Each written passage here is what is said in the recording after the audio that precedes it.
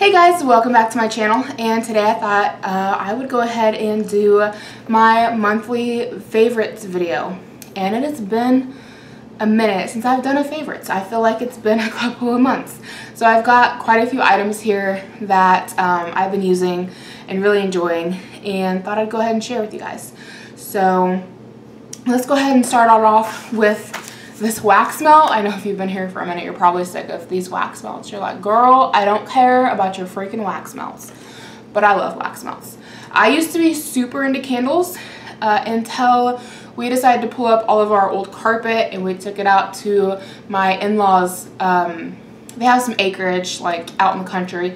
We took it out there and we burned it, and holy smokes, that carpet took fire so quick. It was scary, and it was like burn your eyebrows off hot. And I was like, oh my god, that's through my whole house.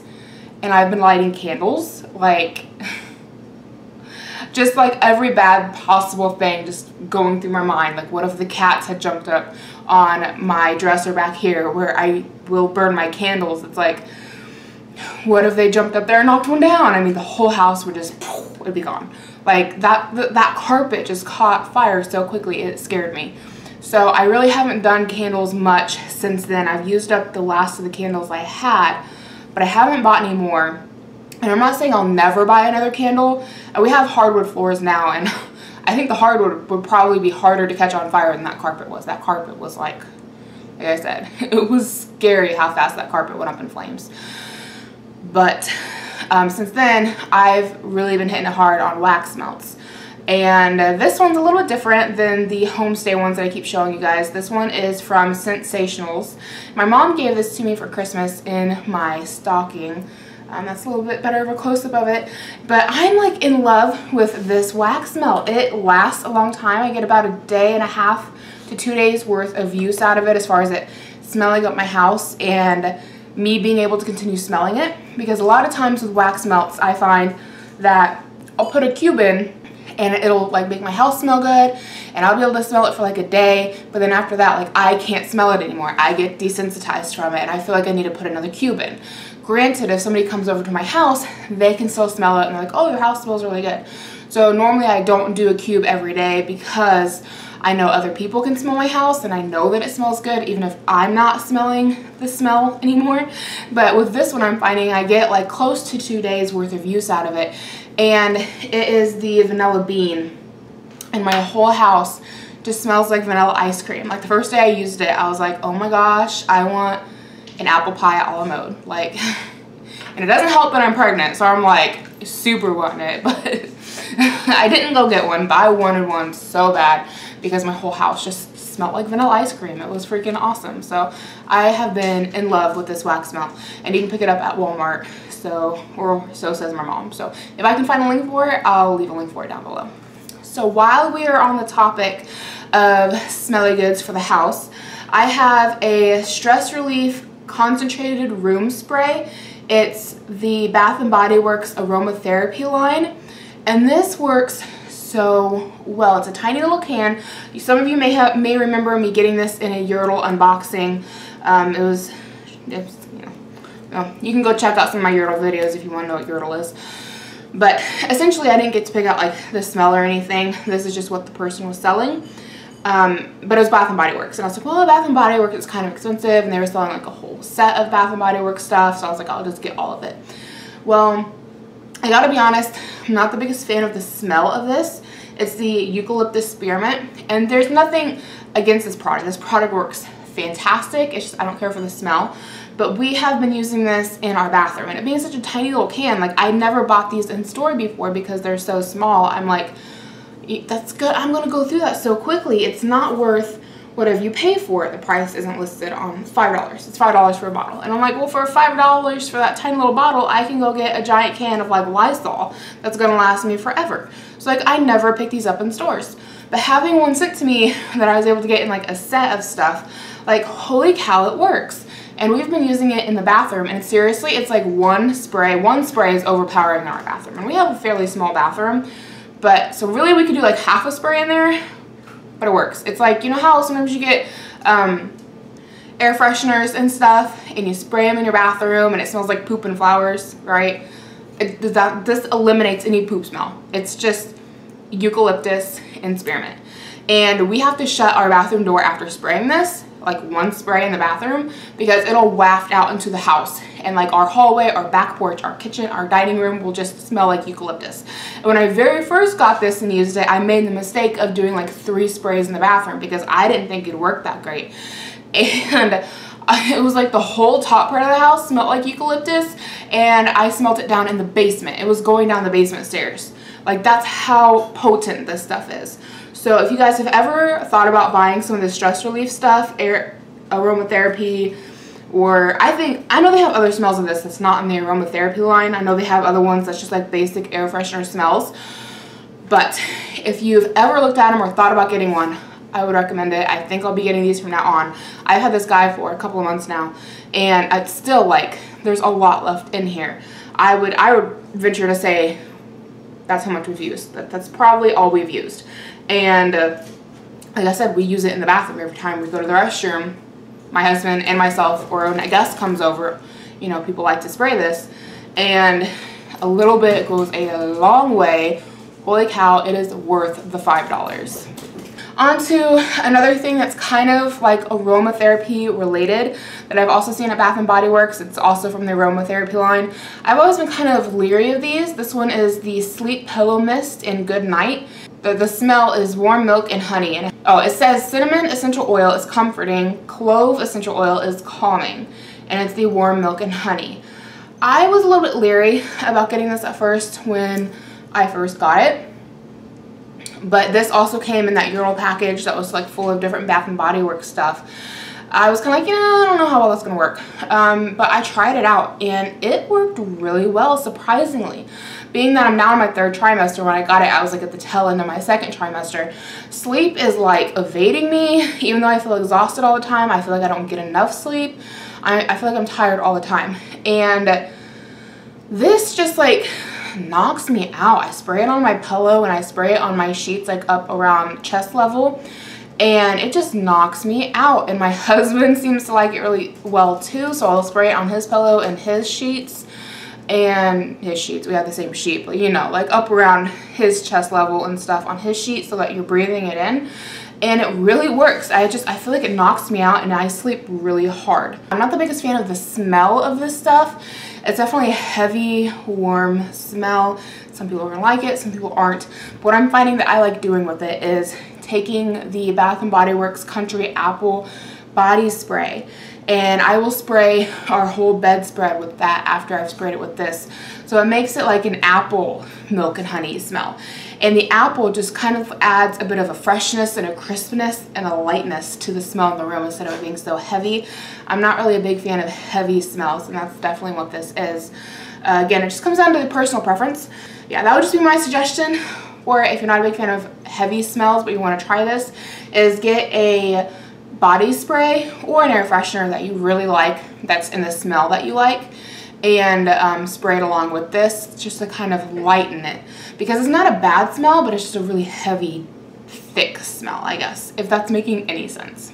Last thing here for smelly goods, this one is for your body, and it is the Love Love Love Shimmer Mist from Bath & Body Works. I don't know if this was like a discontinued item. I don't know. I got this in a urinal package as well, so I'm not really sure if they still carry this in stores. It's been a minute since I've been in Bath & Body Works. I'm trying to use up my collection, but I've really been enjoying this.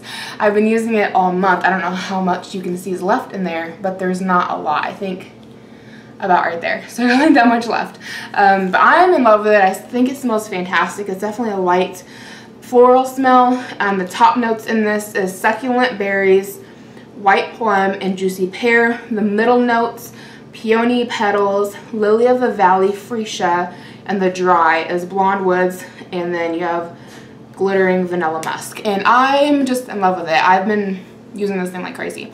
Normally it takes me a full month to 2 months to get through a body spray, and a lot of times I'll get bored of it, and so I'll switch it out, and I'll have like 2 of them that I'm using through a month. But I have just been using this one on a daily basis by itself all month long, like 2 to 3 times a day. I'm smitten. that's, yeah, I really like it. I really like it. So while we're on the topic of body care type stuff, I have started using this Jergens Soothing Aloe. Some of you might remember, I think it was in my last monthly favorites, I talked about it was a different Jergens lotion that I was using that was, I think, ultra healing. That lotion was good. I've used it through my whole pregnancy and I haven't gotten any more stretch marks. I did end up using it up, so I went into this one because I had it, and I've been using this, and so far I haven't developed any more stretch marks. I did have some stretch marks previous to getting pregnant, which if anybody's interested on me doing a video of preventing stretch marks during pregnancy, I can definitely do that. I feel like it would be a video better done after I've fully completed my pregnancy and we can see if I got any stretch marks at all. But I am 32 weeks pregnant now, due in July, and I haven't developed any new stretch marks, and I am very prone to stretch marks, so if anybody wants a video on that, I can definitely do one. But yeah, so far so good. Since changing up my lotion, like I said, I was using the Jergens Ultra Healing Lotion during the first main part of my pregnancy, well, up until like last week when I ran out. So I've switched over to Soothing Aloe, and honestly I like this one better, but I feel like that one did a really good job. I mean, like I said, I haven't developed any stretch marks, so not complaining there, but it's such a thick, the Ultra Healing is such a thick lotion that it feels like it takes a while to really soak into the skin. So if you put it on and go to bed, it's like you're stuck to the sheets. But with this guy, I like the aloe smell. It's definitely soothing. It's like a cooling sensation when you put it on. It feels cool. Granted, that could be because I'm running my ceiling fan now, so I don't know if that's the lotion or me having the ceiling fan on while applying lotion, but it's a cooling sensation, which I like. I think it feels good, and I'm really enjoying it. I feel like my skin gets really well moisturized from it, and it sinks in to the skin a lot more quickly than the Ultra Healing. So that's what I've been using. This is the nighttime facial lotion. What was that? Thinking. This is the nighttime facial lotion that I've been using most lately. It's Sweetly You Anti-Aging and Super Moisturizing Complex Night Cream. This is another guy I got off of Yurtle. I like it. I can't say that I'm like super into night creams as far as like wanting to know all that they do.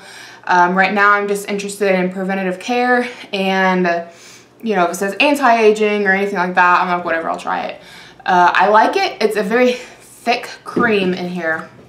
You can see it's very thick, but it feels good going on. It sinks into the skin fairly quickly. I'd say within 3 to 5 minutes it's fully sunk in. It's definitely a thick cream, very hydrating cream, and I've been enjoying it. Next one here is a facial mask, and I'm not sure I've talked about it, but I've been using these for a hot minute. This is the Cucumber Facial Mask from Be Fine Food Skincare. I'm guessing that's the brand. This is a skin mask or face mask that was sent to me in Ipsy a while ago, and I've really been enjoying it. I'm not one to do face masks often. I really should start doing them more because I have quite a stockpile thanks to Ipsy. But I really love this one. It smells so strongly of cucumbers and I love it. I like the smell of cucumbers. It makes me happy. And so I love when I put this on. I use it maybe twice a month. Like I said, I really should. For as much as I enjoy using this, I feel like I should use it more often than I do, because I've been using this guy since like January and it's not a very big tube. But like I said, I only use it like maybe twice a month, and a little bit goes a long way. But it definitely leaves my skin feeling softer and more like firmer or more supple. And I just love the smell. I think the smell of this is probably my favorite part. Last thing here, as far as skincare is concerned, I think I may have talked about this in one of my other videos, but it's been a while if I have. And it's the Pure Bliss Ultra Skin Brightening Serum. That's what that looks like. It's just a little sample guide, also from Ipsy, but I think these are great to have on hand, especially if you use a lot of black eye makeup, like eyeliner or eyeshadow, because that kind of stuff definitely stains your under eyes. And so when I wear that kind of makeup, in the evenings, I will apply this under my under eyes, and I feel like it goes a long way to help prevent staining down here. Since this guy got sent to me in Ipsy, and I've been kind of dabbling with learning how to do a black wing, this has really came in handy having to put here in the evenings to help prevent any staining under my under eyes. So let's go ahead and get into all of the makeup that I have. Second part of the video. I have been loving this nail polish. It's from Trust Fund Beauty, and the color is I'm Kind of a Big Deal. This was another one sent from Ipsy. That's what it looks like. Such a pretty pink. I'm wearing it currently. I love it. It's great that it's a vegan product. I think it's a gorgeous color. I've been living in this for like a while now, like a hot minute. I don't know how many months I've been wearing this, but I've been wearing this for several months. As you can see, I've used up quite a bit of it. Not a whole lot left in there, about half a bottle. But I've really just been enjoying it, and I feel like it wears fairly well. It does chip a bit. The more you do with your hands, as far as like dishes and stuff like that, the more it does chip, but I think that's pretty normal with most nail polishes, and I feel like this guy holds up pretty well. Though I will be honest, yesterday I tried a new top coat, and this is the Sally Hansen Advanced Hard as Nails Strengthening Top Coat, and I used this as a bottom coat and a top coat just because I feel like a lot of times these things are kind of interchangeable. And I tried this out yesterday, and at first I loved it. I did like several loads of dishes. I've been working on sanitizing the bottles and baby toys and pacifiers that we've been getting for the baby, and I felt like my nail polish held up really well, and in comparison it didn't do too bad. But then today, for all of a sudden, I don't know what caused this. I haven't done any dishes yet today. You can see chippage started here on this nail. It like chipped off half, and then on this hand, like the whole thing just peeled off. So I know it had to be this because that's the only thing that changed in the top coat. Is the only thing that changed in my nail polish routine. But I don't know. I just figured I'd put that out there because normally I just wear this by itself or like with a cheap old top coat or something. And you have your normal amount of chippage around the edges, you know, a little bit that you can touch up. But today it was like the whole fingernails peeling off. So let's go ahead and talk about makeup tools because I've got a few here that I want to talk about that I don't think I've ever shared with you guys. So first one here is one I've been using for probably close to a year. It looks pretty gross because I need to clean it again. But it is just a Dollar Tree eyelash curler, and I really like this. I like that it's got a good spring to it. I like that it's got a soft, spongy thing there. I don't really know, is it like a guard or something?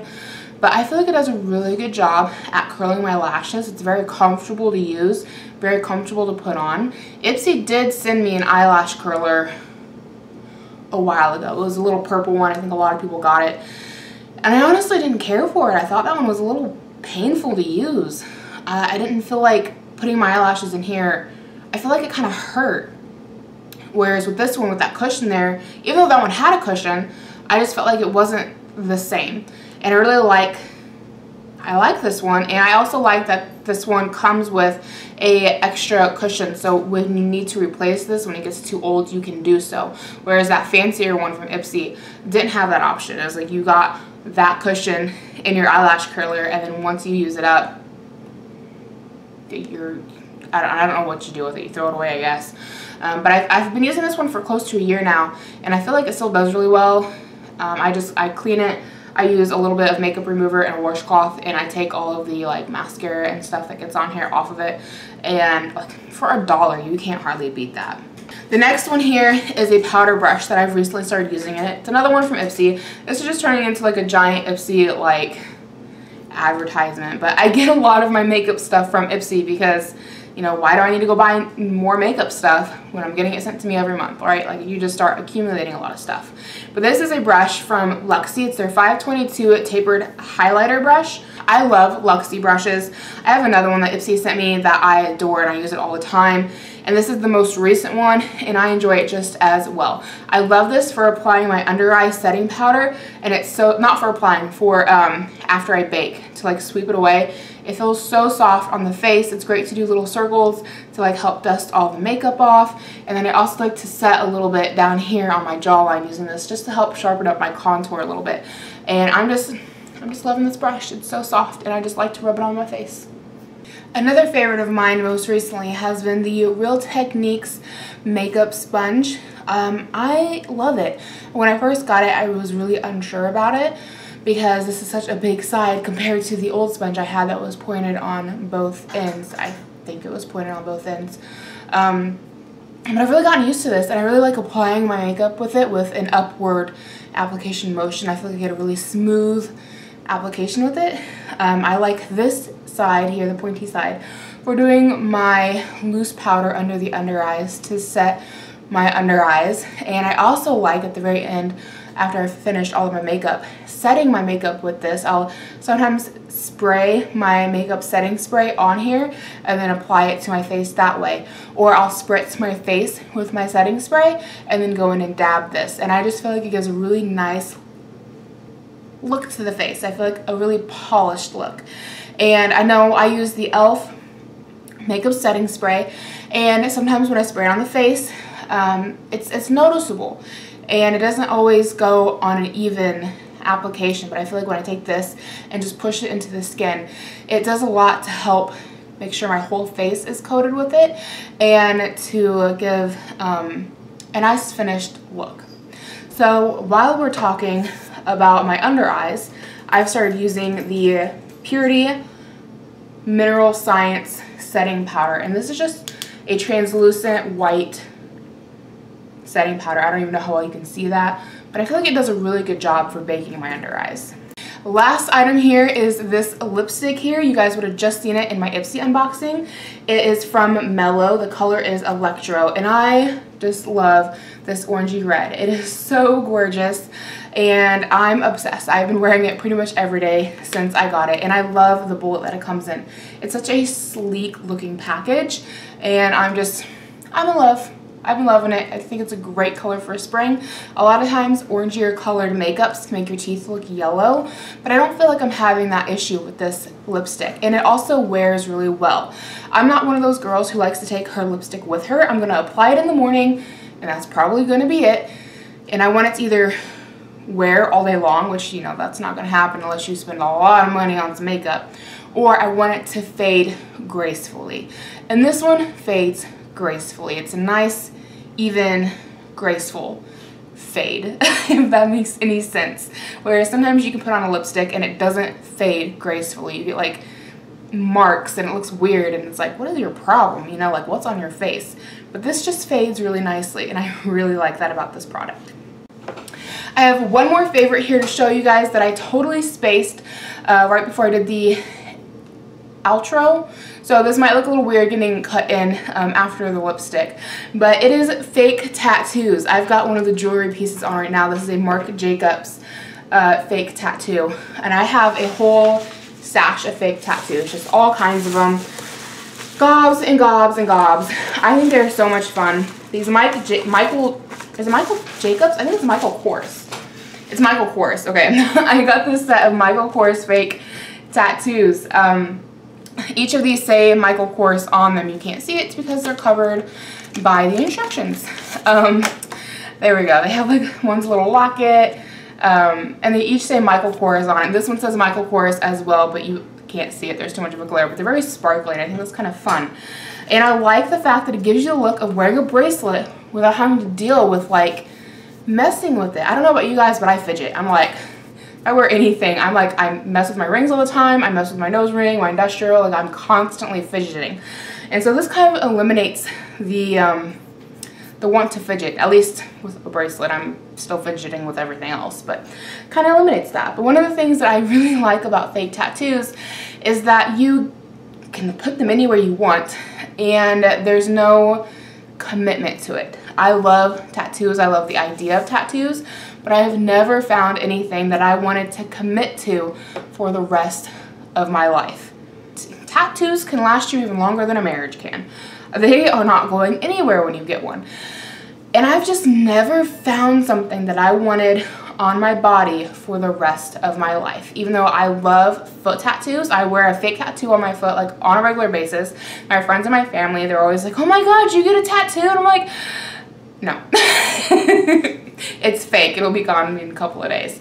But I love wearing fake tattoos. It gives me the ability to have the foot tattoos that I like without committing to anything. Like I had roses on my feet the other day and like a butterfly last week. I've never found anything that I wanted to commit to, and so fake tattoos give me the ability to switch it up, which I really like. I don't know. I feel like fake tattoos are going to be something I'm going to be using for the rest of my life because I love the look of tattoos. I just don't want to commit to anything. I mean, that's why I love piercings so much, is because they're not a commitment. They're fun to get, they're fun to wear, but if I want to take it out, I can. So that wraps up my monthly favorites. I really hope you guys have enjoyed. If you're interested in anything I've shown you today, I will leave links to it down below if I'm able to find links to it. No promises, but I will try. Let me know what your thoughts are in the comments. Have you tried anything that I'm showing you guys? I know a lot of this stuff is from Ipsy, so a lot of you out there are Ipsy subscribers, and I'm betting you got it. So let me know, what are your thoughts on it? Do you like it? Do you not like it? Leave me some comments down below. What am I doing? I don't know what I'm doing. But I hope you guys have enjoyed the video. If you have, please give it a big thumbs up. Subscribe if you've not already, and I'll see you guys in my next video. Bye guys.